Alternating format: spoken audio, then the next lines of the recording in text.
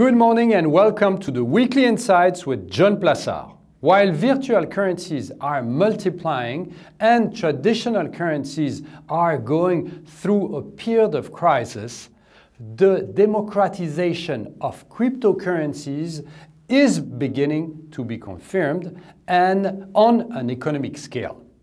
The next few years could mark an intensification of the diffusion of cryptocurrencies observed in recent years.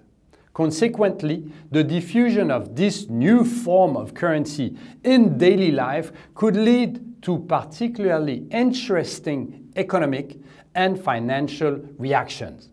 In 2018, the number of users of cryptocurrencies was estimated at 35 million worldwide. Today, according to a study by the University of Cambridge, there were more than 100 million crypto holders in the world in 2020, an increase of more than 290%. These figures are found in the capitalization of the main cryptocurrency, Bitcoin.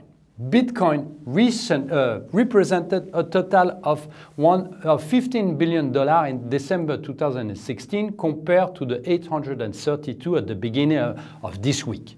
If we have to compare this with the valuation of the GDP, to give an idea, Bitcoin represented 0.4% of the German GDP at the end of 2016 against more than 21% today. In other words, the capitalization of Bitcoin today is 3 times greater than companies such as LVMH in Europe or similar to Tesla in the United States.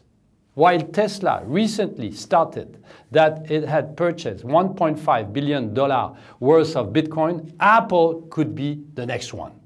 Less than 2 weeks after Visa CEO said that it was able to make cryptocurrencies more secure, useful, and applicable, and that it could add them to the company's payment network, MasterCard detailed why it also planned to begin supporting certain cryptocurrencies directly on its network. Whatever your view on cryptocurrencies, from the die-hard fanatic to the total skeptic, the fact remains that these digital assets are becoming an increasingly important part of the payments world.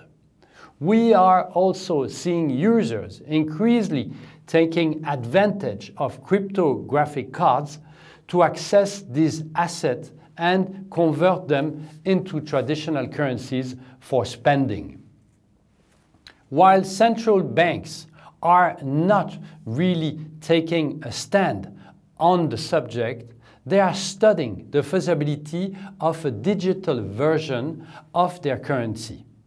Do you think that one day we will pay our bread in Bitcoin rather than in euro? The answer may come sooner than you think. Thank you very much. Have a great week. Don't hesitate to read my morning and, of course, keep on winning.